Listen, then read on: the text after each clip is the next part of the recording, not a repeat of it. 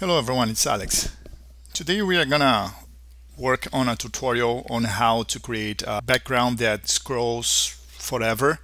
So this is something that some people have asked, although there are so many different ways to do that, mostly involving external coding. I decided to spend a few times trying to reproduce this using just Kwik without any external code, just using regular animation. So this is pretty much what we're gonna get at the end. Of course, we're going to work with much better backgrounds than the one that I'm using here, but you get the idea, right? So let's see how to do that. So let's open Kwik, and there's Photoshop, and there's Kwik here. As you can see, we are not working on a project right now, so I'm going to just move it here.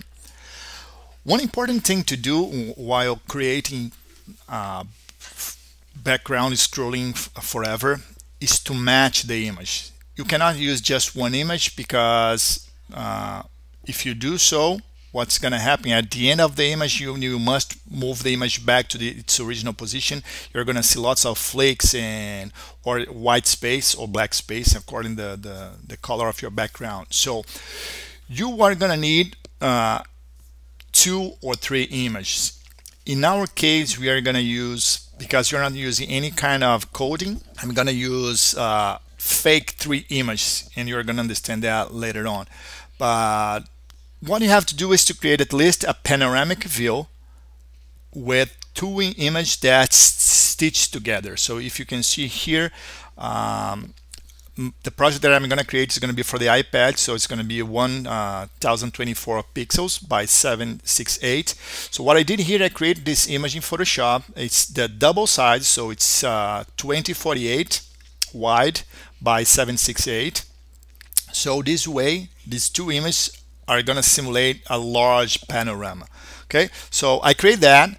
This part here is simple, it's easy to do, but to match this area here with this one here is a little bit trickier. So you're gonna see, probably you have seen already why it's playing.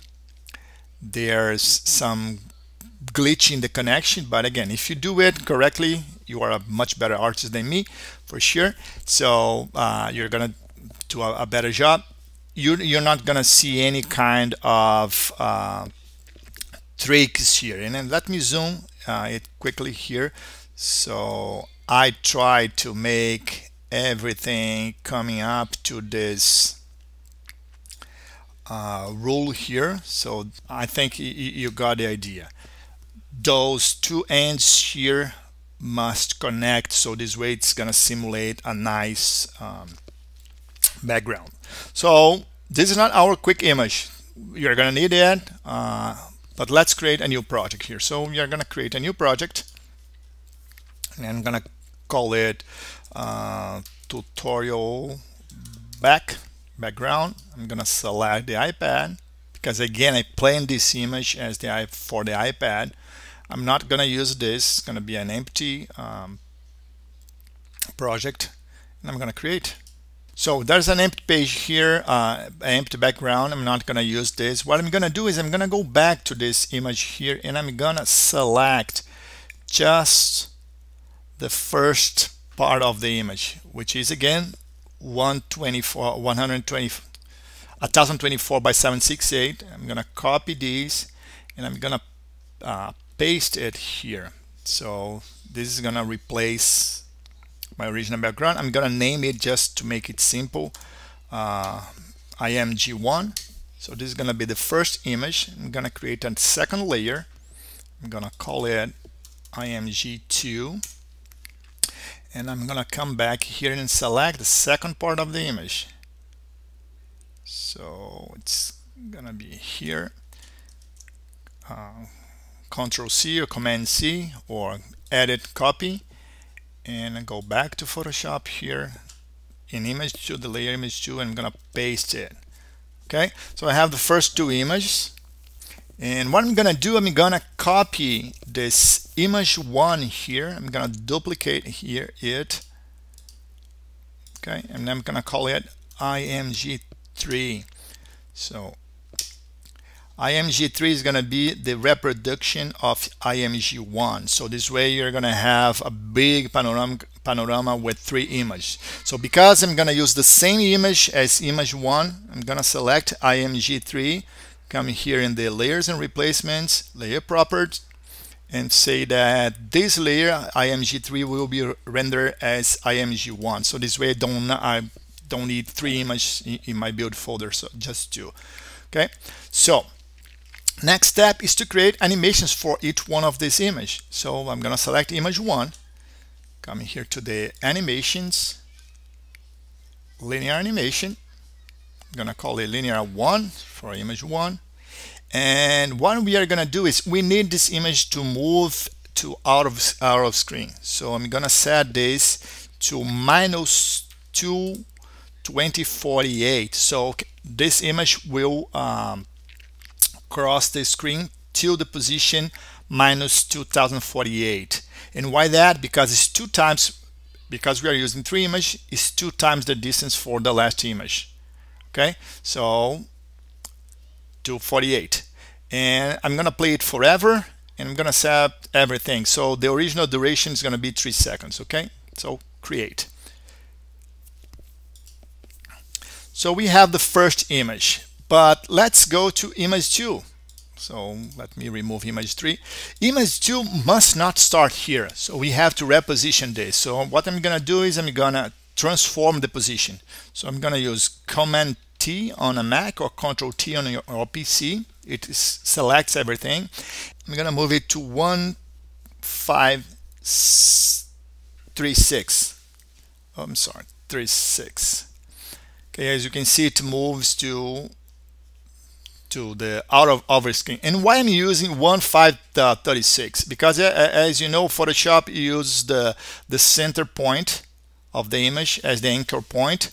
So as you probably are seeing here, so because the screen size is 1024, we need to add 512 pixels. So this is the number 1536. So this is moving image 2 to out of screen. Okay, and the image that you are seeing now is just image 1. So I'm gonna accept that here.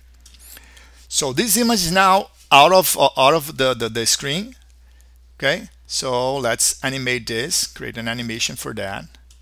So I'll call it linear 2, and the last position, it's gonna be, in our case here, -1024, because again we are gonna move it to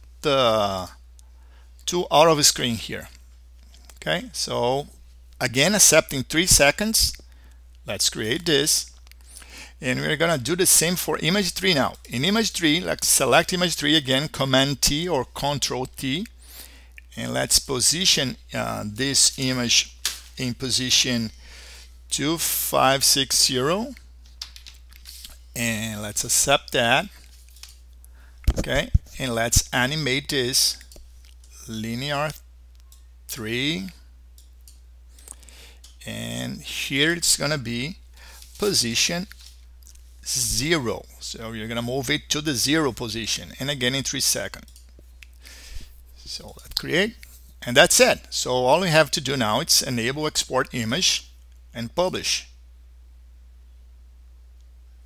Okay, let's see in Corona. Let's open the project here. Open, tutorial back, and voila, you have your background scrolling forever. And again, you can control the speed of this, just making the duration a low number. Okay, and we set the duration for 3 seconds for every animation. If you put a smaller value here, the background will move faster. If you put a slow duration here, the background will move slower.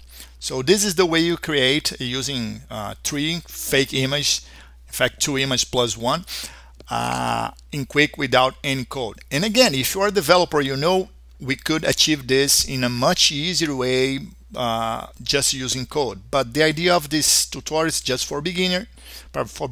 You can do it without any code in Kwik. Okay, see you next week. Take care. Bye bye.